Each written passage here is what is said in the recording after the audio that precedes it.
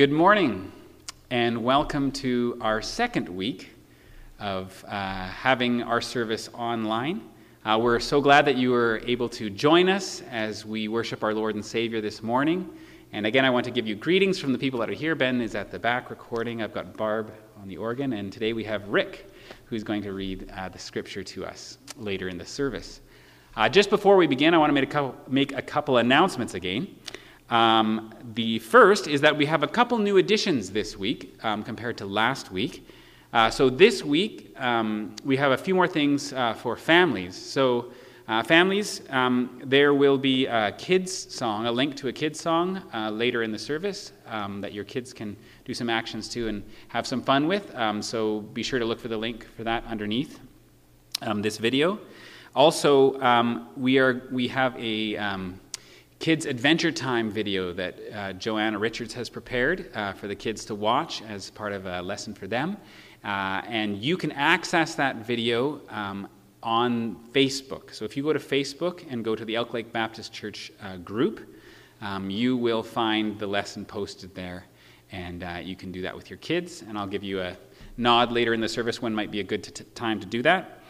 And also, just a little helpful thing with navigating is if you want to get to the songs or some other link and come back to the same place, when you go to click on the link underneath, if you hold the Ctrl button, which is the bottom left button on your keyboard, while you click it, it'll open in a new tab. And then that way you don't have to hit the back button or anything. You can just switch between tabs. You could even set that up, pause the button right now and set it up right now to have all your videos and stuff ready to go at the proper time if you wish. Anyway, one last thing I want to say before we begin, and that is I want to give special thanks to Maureen and all those who contributed donations to our place. When she left here, she had the back of her van was full, which was such a great blessing, and it brought the people.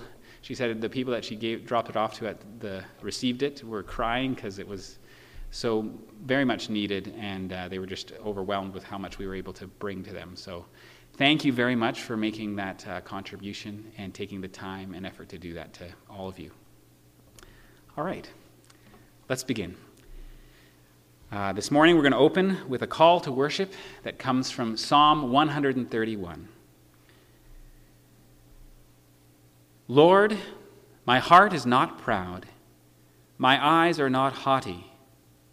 I don't concern myself with matters too great or too awesome for me to grasp. Instead, I have calmed and quieted myself, like a weaned child who no longer cries for its mother's milk. Yes, like a weaned child is my soul within me.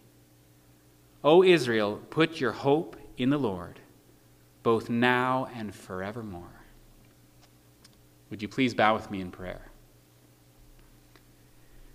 Heavenly Father, we thank you that on account of your great power and your great love, that we can rest in you, that we can be like that little child that is filled and satisfied and resting in its mother's arms.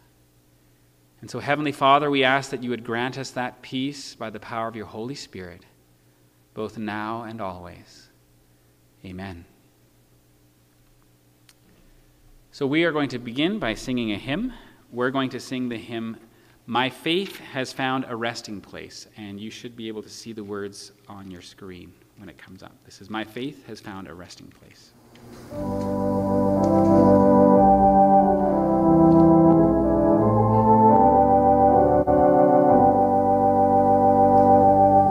My faith has found a resting place, not in device or creed.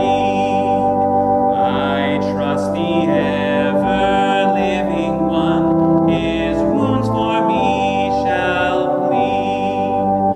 I need no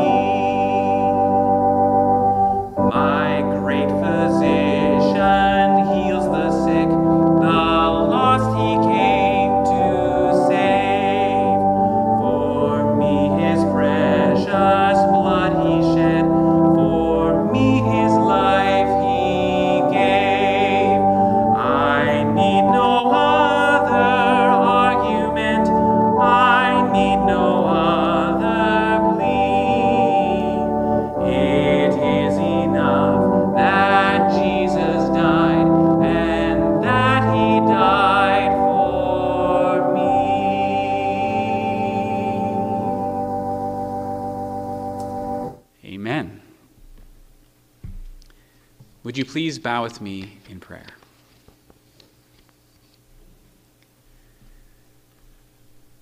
O living God, God of eternity, when the voice of the prophet was silent and the faith of your people low, when darkness had obscured light and indifference had displaced zeal, you saw that the time was right and prepared to send your Son, Jesus Christ. We ask that you would forgive us our sins and set us free from fear and faithlessness, that we may be ready to welcome him who comes as Savior and Lord. Amen. It is written, if we confess our sins, he who is faithful and just will forgive us our sins and cleanse us from all unrighteousness. Our faith, my brothers and sisters, is in the Lord Jesus Christ. May you rest assured that in him your sins are forgiven and you are safe and secure. Amen. At this time, if you would like to join in the singing of some contemporary worship songs, we invite you to Ctrl click the link that is below this video, and that will lead you to a set of songs that you can sing with. If after that time you would also like to sing a song with your kids with some actions, there's another link to that one which you can also Ctrl click. So you can pause this video now and sing those songs, and then when you come back, we'll continue with our service. Welcome back. Now we would like to move to the prayers of our community. And when we pray this prayer, I'm going to make only a couple requests that I'll lift forward into prayer to start the prayer. And then after that, I will give you a moment where I invite you to offer your prayers, at which time I suggest you pause the video, pray yourself or with whoever you might be with, and then restart the video and continue with the service. So would you bow with me in prayer?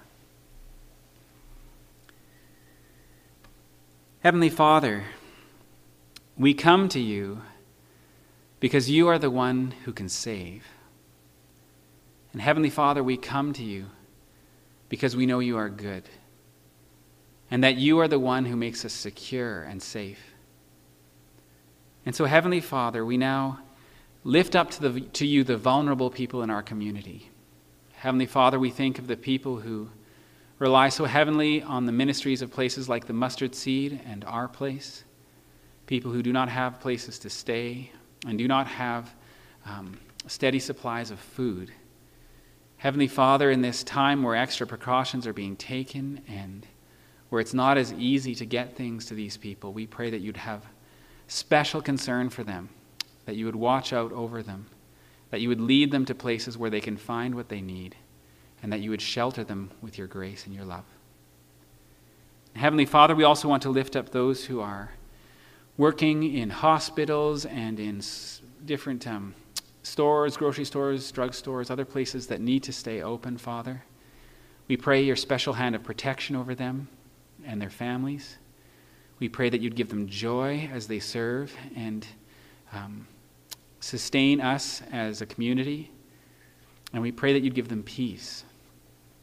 Lord, we also pray for those who have been ordered to stop working. Lord, we recognize that this is having a big impact on many families, that there are a lot of concerns over how bills are going to get paid and that sort of thing. And so, Heavenly Father, we just ask for peace and assurance for them, that they would know that you will provide and that they will be able to trust you, and that you would stir your people when they see people in need, that they would be stirred to give and to share what they have. We ask these things in your name, Father, and now we take time to lift up our own requests to you.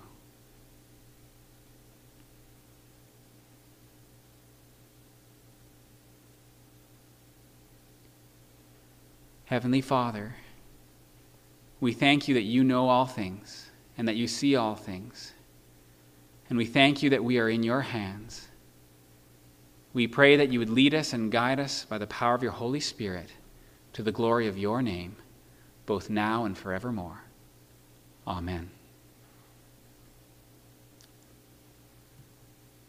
So at this time, if you're a family with kids watching and you feel like you'd want to do this lesson with the kids that Joanna has prepared, I encourage you to, again, hit the pause button and go and do that with your kids, and then feel free to come back and join us when you're done.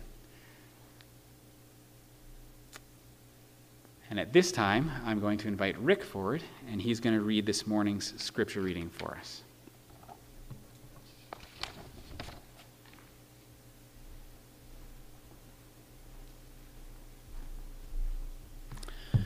Good morning, Elk Lake Baptist community. The scripture reading today is taken from the Gospel of Luke, Luke chapter 22, under the section heading The Last Supper. And I'll be reading verses 14 to 20. Luke 22, beginning at verse 14.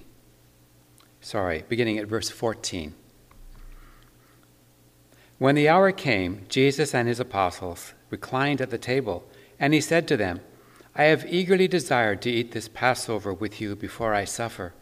For I tell you, I will not eat it again until it finds fulfillment in the kingdom of God. After taking the cup, he gave thanks and said, Take this and divide it among you. For I tell you, I will not drink again of the fruit of the vine until the kingdom of God comes. And he took bread, gave thanks, and broke it, and gave it to them, saying, This is my body given for you. Do this in remembrance of me. This is the word of the Lord.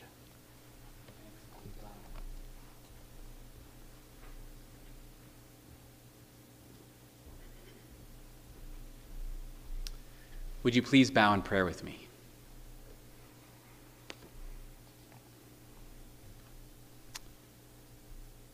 Heavenly Father, we ask that in your mercy and grace, you would now open these words to us, that we might comprehend with our minds and respond in faith with our hearts, so that you can fill us, renew us, and lead us in the way of life everlasting. We ask this in the name of your Son and for the further fame of his name. Amen.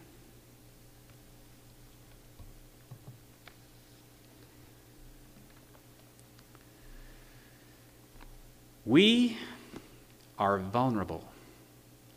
As much as we might wish or pretend that it isn't true, we are. We can go from riches to rags, from success to failure. We can be rejected and abandoned and ridiculed. We can be injured. We can become sick. And our suffering can go on and on without relief. And when all is said and done, if the Lord is yet to return, we will die. We are vulnerable. And with vulnerability comes fear. There is no way around it. So when something like the current coronavirus pandemic comes and vulnerability increases, fear increases with it. Fear for our lives or the lives of our loved ones. Fear over how we're going to pay the bills now that so many of us have been ordered to stop working. And these are not irrational fears. Even if the measures that the government has taken bring a speedy end to the COVID-19 virus, people have died, and people still will. And some businesses will not survive, and they will leave people without work and unable to pay the bills. Bad things are happening, and it is no help to pretend like they're not. What is helpful is to learn what to do with our fear. Vulnerability is increased, and fear has increased too. So what should we do with our fear? Well, it just so happens that the text read to us this morning gives us the opportunity to look at Jesus and to see how he faced his fear. In Luke chapter 22, verses 14 and 15, we read that when the hour came, Jesus and his apostles reclined at the table, and he said to them, I have eagerly desired to eat this Passover with you before I suffer. Jesus is fully aware that he is about to suffer and die. In fact, he's aware that this will be his very last meal before he suffers and dies. And yet listen again to his words. He says, I have eagerly desired to eat this Passover.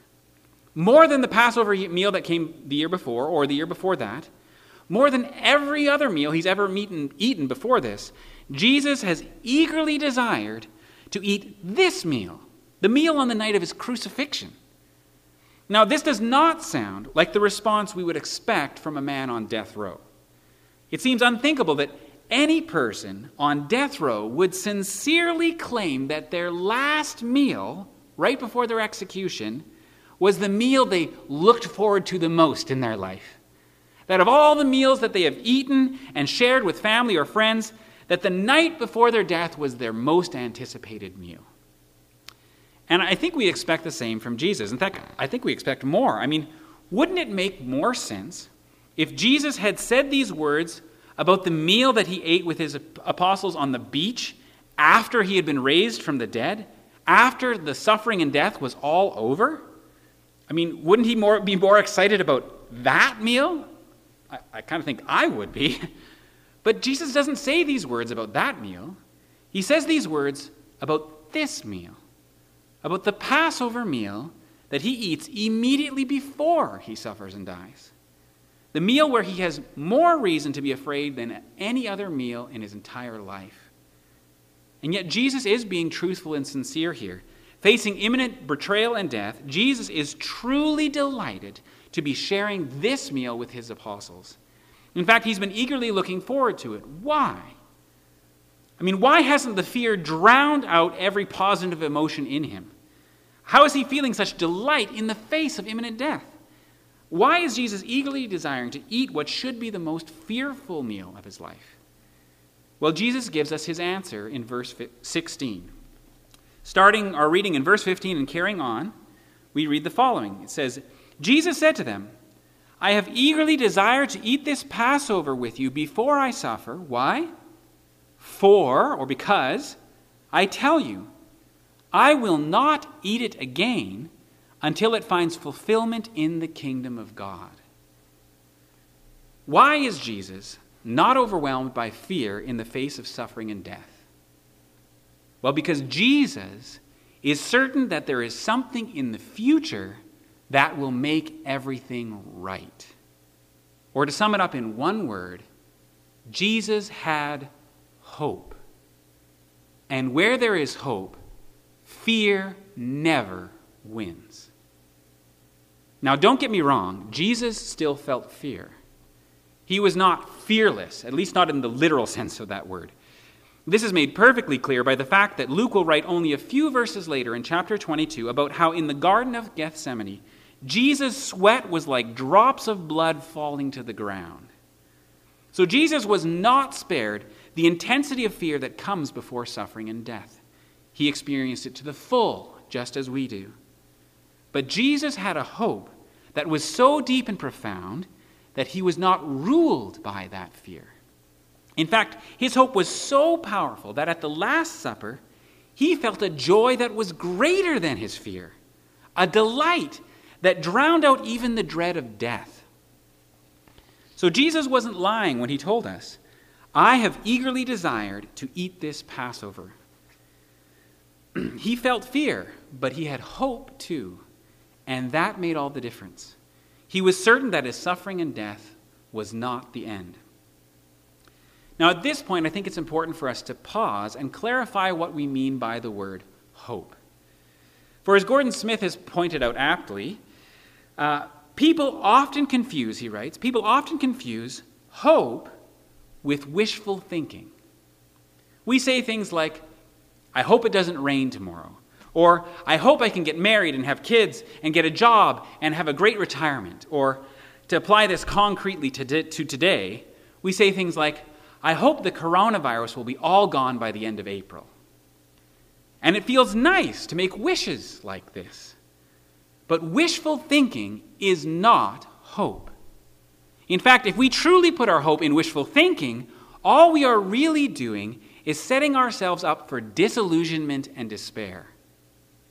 I want you to listen to this carefully, my brothers and sisters. if we look to wishes like the coronavirus won't be that bad and the economy will simply bounce back, if we look to wishes to comfort us and calm our fears, then we should not expect to share in the joy of Jesus Christ. If we look to wishful thinking to solve our fear, we should not expect to experience the joy of Jesus in the face of that fear. What we should expect is a period of shallow optimism, most likely followed by collapse into a deep and dark cynicism. You see, when we remain healthy and ignore the suffering of others and parrot the words of our leaders who say, "We will all get through this," it can feel like things are really going to be okay. But that kind of shallow optimism is a flimsy defense against any sort of real suffering or hardship. And so when any kind of real suffering comes, it feels like total betrayal. We can say, "We will all get through this until Grandpa dies." And we can say, "We will all get through this until the family business goes bankrupt." And that's when the disillusionment and cynicism sets in. You see, most, and perhaps even all, of our disillusionment with God rests on treating our own wishes, our wishful thinking, as if it were hope. We wish for success, and for peace, and for freedom, and for happiness. We wish for blissful marriages, and perfect health, and long life for us and all whom we love. And we assume that a good God would give us what we wish for. But God has not promised us any of these things in this life. Let me say that again. In this life, God has not promised us any of these things. Therefore, if we use wishes like that to try and combat our fear, we should be more afraid than we already are, because we actually have no real hope. Wishful thinking gets us nowhere. It is simply a setup for disillusionment and despair. For Jesus has promised us that in this world you will have trouble. John chapter 16, verse 33. Putting our hope in wishing away the troubles in this life is no hope at all. It is guaranteed to fail. Jesus himself promises that it will. So don't go looking to your wishes for what might happen in this life to combat your fear. Don't go wishing for better jobs or better relationships or better whatever you want to say as a method for getting past fear. It won't work in the end. It ends in disillusionment, not in joy. But Jesus had real hope and real joy. Jesus' hope was not based on wishing away suffering in this life. As we remember again, he said in verse 15, "I have eagerly desired to eat this Passover with you before I suffer." In other words, Jesus was willing to accept and endure the suffering that lay before him because he had a reason to, because he knew that that suffering and death would not be his end. In full knowledge, then, of his imminent suffering and death, Jesus declares that at the end of the age, when the kingdom of God has come, he will eat again, in verse 16, and that he will drink again, in verse 18. Even though the suffering and death that faces him will be hard, he knows that it is a brief and small price to pay in comparison with the true end that awaits him, life forever in the kingdom of God. You see, Jesus knew not only that he would suffer and die, he also knew that his death was not the end, and that his true end was good. Very, very good. And that is what real hope is. It is not wishful thinking. It is confidence that whatever may happen in this life, the ending will be good. Very, very good. Now you might say, well, that's all fine and dandy for Jesus. I mean, he is God and he knows all things. Of course he is certain about what's coming in the future, and he had that kind of hope. But what about us? How can we have that kind of hope? Well, this turns out to be one of the major meanings and purposes of the Lord's Supper. This meal that Jesus so eagerly looked forward to. Luke, in his record of it, leaves it implicit in the words of Jesus recorded here, but Matthew remembers Jesus making it explicit when he was with Jesus at the Last Supper. In Matthew chapter 26, verse 29, Jesus is recorded as saying, "I tell you, I will not drink of this fruit of the vine from now on until that day when I drink it anew with you in my Father's kingdom." Therefore, if Jesus speaks the mind of God, which he most certainly does, then Jesus is declaring that every disciple who dines with him, who shares in this meal, will be with him in his Father's kingdom at the end of the age. In other words, the act of faith in Jesus, symbolically played out in the eating of the bread and the drinking of the cup at the Lord's table, means that Jesus' hope is now our hope too. Jesus' certainty about his own future applies with equal certainty to our future. If Jesus will be there at the end, which he certainly will be, then everyone who comes in faith to him, the faith that is expressed in participating in the Lord's Supper, every one of those people will be with him in the end on the last day.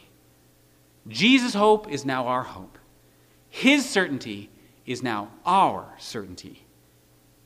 You see, we do not know what will happen with the COVID-19 virus, how many will die, or how much damage it will do to the economy and our ability to earn and provide for our families. Predictions about such things are speculation, wishful thinking. But continue to put your faith in Jesus. Continue to come to him, to receive the bread and the cup in faith, and this is certain. You will eat and drink with him again in the coming kingdom of God. As we have learned over the course of this series, the Lord's Supper is not an ordinary meal. It is a symbolic act that has been filled with meaning by our Lord and Savior Jesus Christ. It's the Lord's Supper. And therefore it is an act where all are invited by him to come, and where those who respond and come in faith receive from him. Receive from the Lord Jesus Christ himself, the one who is the host of the meal. And as we come to him, we learn what we've been receiving. That he gives to us remembrance of him. That is, all that he has won back then and there on the cross, he is applying to us and to our lives now. That in receiving the bread and the cup, in faith we receive his forgiveness. We enter into a new covenant. We receive the joy of thanksgiving and the nourishment of eternal life. All of this is symbolically represented in the meal that we now call the Lord's Supper. And all of it is received by grace through faith in Jesus Christ alone. But the meaning of the Lord's Supper would be incomplete if we forgot these words of Jesus at the table, which speak of the future, of the day when we will all eat and drink together with Jesus in the kingdom of God. For we not only receive forgiveness and new covenant and communion and thanksgiving and nourishment, we also receive hope. The very same hope that belonged to Jesus Christ and made him steadfast and joyful, even in the face of death. The promise of Jesus that we will be with him in the end. My brothers and sisters, this is very good news. It provides certainty in an otherwise unpredictable world. It gives us hope to face all of our fears. But as that is most certainly true, this doesn't quite fully answer the question why that particular Passover meal, that one right before Jesus' death, the one where Jesus established what we call the Lord's Supper for the very first time, why that meal was Jesus' all-time looked forward to meal. And we may not know that answer for certain, but Jesus did give us enough information to make a very good guess. You see, in all three Gospels that record what Jesus said at the meal that we call the Last Supper, Jesus makes a very striking and forceful claim about the cup. We find these words recorded in Matthew 26, verse 29, Mark 14, verse 25, and here in Luke 22, verse 18. where Jesus says, "For I tell you, I will not," in fact it says, "I will certainly not drink again of the fruit of the vine until the kingdom of God comes." The question is, why does Jesus make such a big deal about emphasizing that he will not drink from the fruit of the vine again until the end, until the coming of the kingdom? And another question added to that is that why do all three gospel writers feel this is so important that they all record it? I mean, they don't all record the words, "Do this in remembrance of me." Only Luke records that, and Paul later in 1 Corinthians. But they all record this saying. Why is it so important? Well, it's not because Jesus thinks we should stop drinking wine and start drinking juice. The best and only explanation I have found has to do with the fact that, as far as we know, there were 4 cups of wine served at the Passover meal. 2 spread apart before the eating of the meal, the lamb, and 2 spread apart after the meal. And when Jesus took his vow of abstaining from ever drinking from wine again, most people believe he spoke that in reference to the 3rd cup. Matthew and Mark record Jesus saying his vow of abstinence after supper, we're told, which is the timing of the 3rd cup, as far as we know. And Luke records the vow of abstinence before that, before the meal, which may refer to the 2nd cup, but because Jesus says, "Take this and divide it among you," instead of the words, drink from it, all of you," which we find in Matthew about the 3rd cup, many believe that the cup was simply prepared. It was divided, passed out beforehand, and that Jesus is still talking about the 3rd cup here. In other words, most people are convinced that Jesus' words, "I will not drink again of the fruit of the vine until the kingdom of God comes," were spoken in reference to the 3rd cup. Now, why am I telling you this? Right? Why am I telling you this? Well, because if Jesus spoke his vow over the 3rd cup, then he didn't drink the 4th cup. In other words, Jesus never finished the Passover meal, which we call the Last Supper. Or more accurately, Jesus was extending the meal, declaring that the meal would not be over until he drank that 4th cup in the kingdom of God at the end of the age.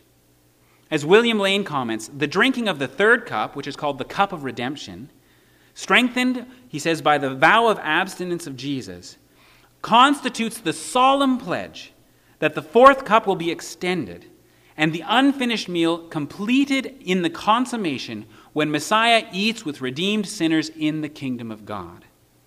In other words, there are not many instances of Lord's Suppers, many suppers that have happened again and again and again over the past 2,000 years. There is only one Lord's Supper, one meal that was started by Jesus on the night before his death and will continue until he returns, and it becomes the final and eternal banquet feast in the kingdom of God. Therefore, the Last Supper is called the Last Supper for a reason.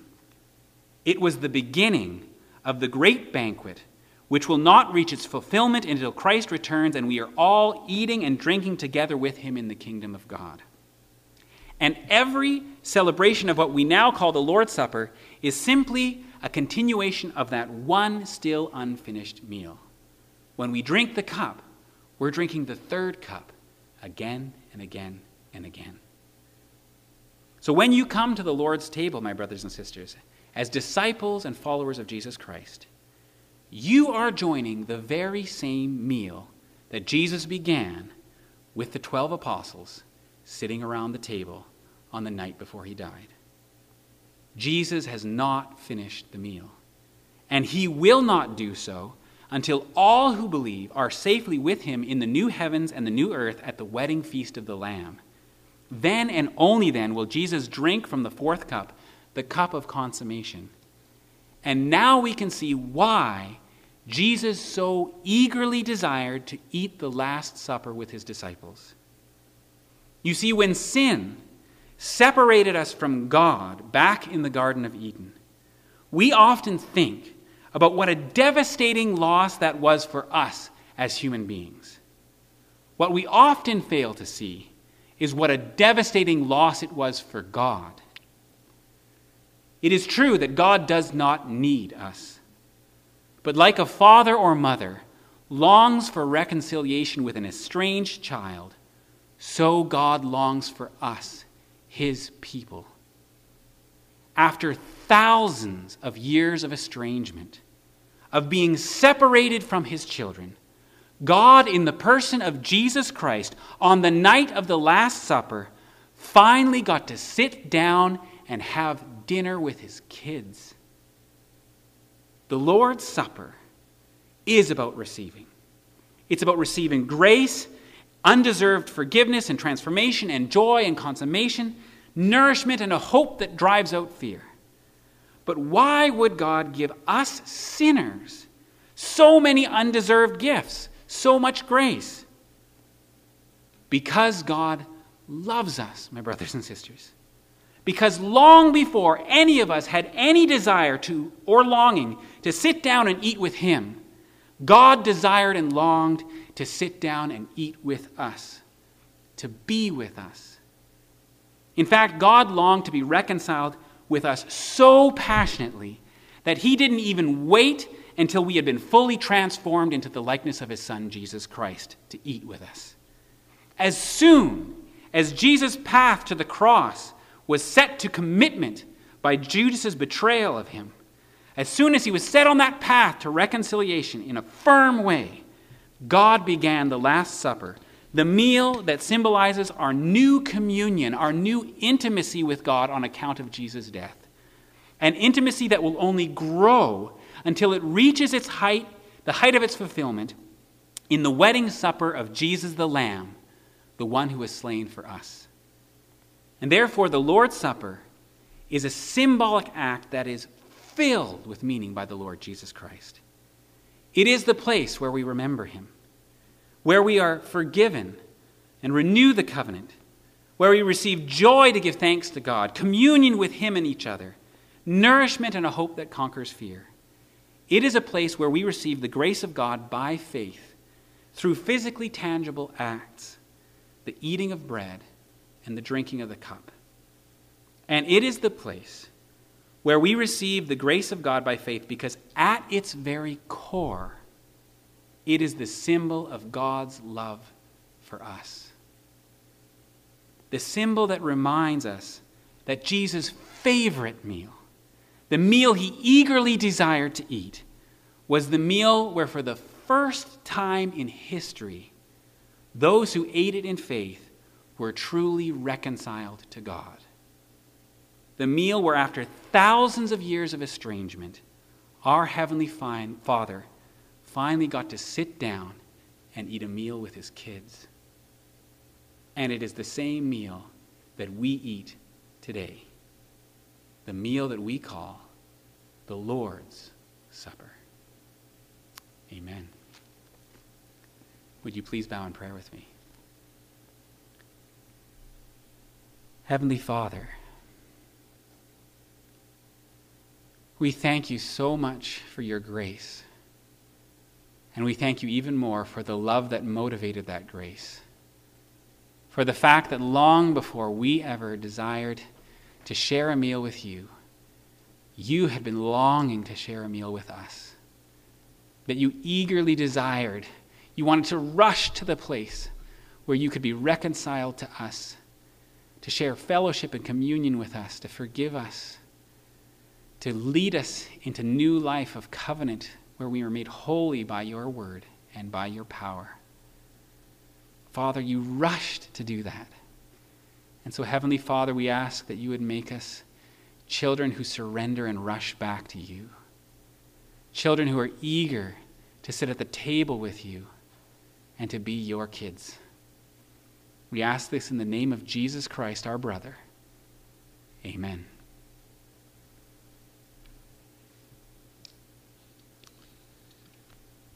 We are going to close this morning by singing the hymn, Be Still My Soul. The hymn, Be Still My Soul.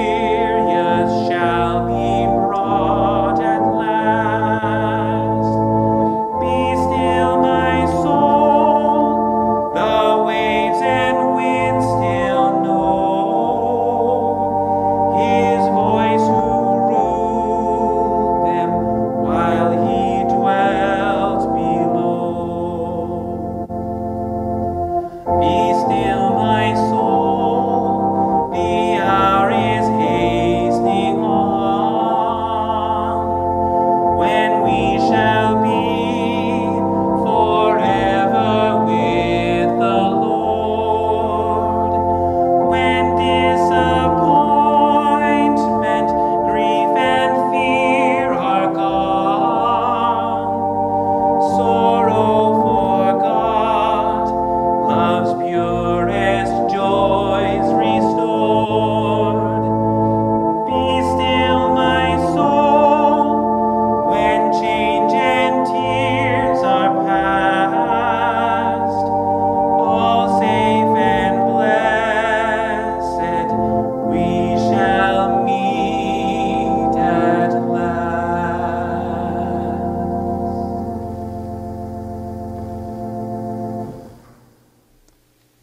And now, my brothers and sisters, may the peace of the Lord Jesus Christ be yours on account of the hope that we have in Jesus Christ. May his hope guard you from all fear, and may his love fill your heart with joy. Go now in peace and serve your Lord. Amen.